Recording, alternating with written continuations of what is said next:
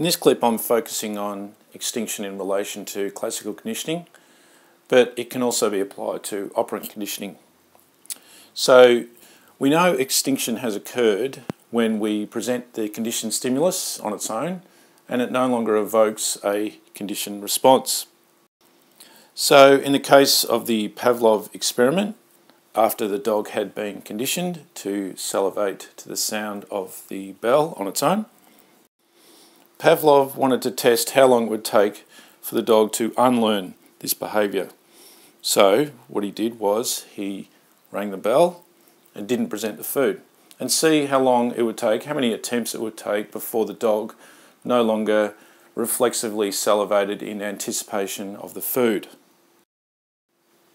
And you can see here it took about 6 goes before the dog, like I said, no longer salivated to the sound of the bell on its own. And what I mean by 6 goes is 6 times Pavlov rang the bell without food and the dog progressively salivated less and less and less. Now, extinction is sometimes a good thing.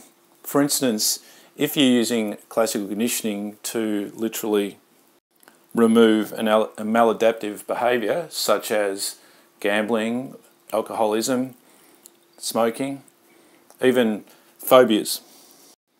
So in the case of, say, aversion therapy, the case of flooding, graduated exposure, etc., extinction is the aim. We want to extinguish the addiction to cigarettes, to gambling, to alcohol, certain types of phobias that we'll look at in mental health. Okay, so extinction sometimes is the aim of the therapy.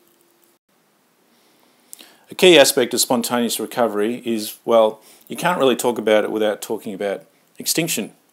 So by definition, it's the reappearance of a conditioned response following a rest period when the conditioned stimulus is not presented. So best way to actually go through the process is to itemise it in 4 steps. Step 1, the conditioned stimulus was extinguished by Pavlov, so i.e. he rang the bell and the dog no longer salivated in anticipation of the food. Extinction had occurred. There was a 24-hour time gap, and then after that day break, the conditioned stimulus is once again presented, sound of the bell, and there is that reflexive conditioned response, i.e. salivation in anticipation of the food. So therefore we conclude and we state that the conditioned response has been spontaneously recovered. And again, this might be a bad thing.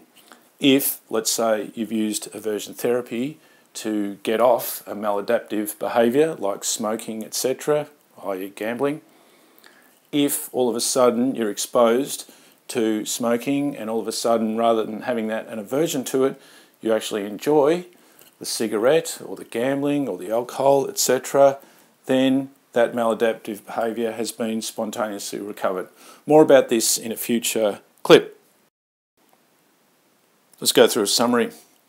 In terms of the acquisition of the behaviour, i.e. the pairing of the neutral stimulus, the bell, with the unconditioned stimulus, the meat, it took a handful of these pairings before the dog would salivate purely to the sound of the bell, as indicated by the volume of salivation at this stage of the experiment. So the bell was rung, the dog would salivate, and then the meat was brought out.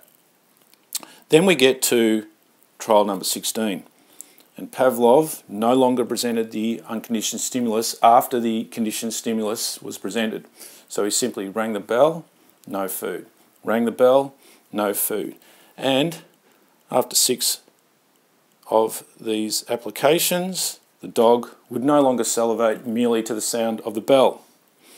Then we had the rest period, and once again the conditioned stimulus was presented on its own and the behaviour, the salivation, was spontaneously recovered. But key point here, note, it is not as strong as the original conditioning. Compare where we are here in terms of the volume of salivation to up here.